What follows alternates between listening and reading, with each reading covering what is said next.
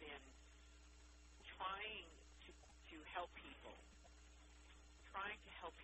find their way. Your new book, which is called Finding Zoe, A Deaf Woman's Story of Identity, Love, and Adoption. But that's not the whole story. But I want you to talk a little bit about the new book, that also you lived at Kripalu for a few years, and you studied yoga, meditation, and people, you say, ignore what their heart or intuition tells them. They don't see how their life is unfolding exactly as it should. Here that I challenge everybody to do something that they normally don't do, that mediocrity is no longer acceptable. And so if you've not meditated, if you do not meditate, this is the opportunity. I'm asking you all to listen to what Gail has to say so that meditation can be a part of your daily life. Gail, go ahead and take it away. First of all, thank you so much for having me on this show that's not about mediocrity. I really appreciate it. I appreciate being back on again. And so I would say... This is a different network. So the first show was the national show. This is local. Okay, great. Two different shows. Mm-hmm. Okay. Great. So, I was always one of these people that I always heard my intuition, that guiding voice that guided me to make the right decisions in my life and, to have a fulfilling life. But the problem was is that I didn't trust it. I would always come in and tell me, do this, do that, don't do this, don't do that. So I had to live up, because some people don't even hear their intuition. They their intuition, meaning that it's like a built-in coach and motivator. And so I heard it, but the problem was that I didn't trust it, which meant that I wasn't trusting myself. And that's a painful way to live, not trusting yourself. I doubted myself a lot, and I felt like I was always living just below my full potential. But my intuition was there, always telling me, trust yourself, believe in yourself. And I finally started listening, and as a result of that, my life started really taking off in wonderful ways. And one of the things it told me to do was to go and move into a yoga ashram called Kapara Center, and it's in Lenox, Massachusetts. And I had started getting into yoga and meditation because it helped me to hear my intuition more. And I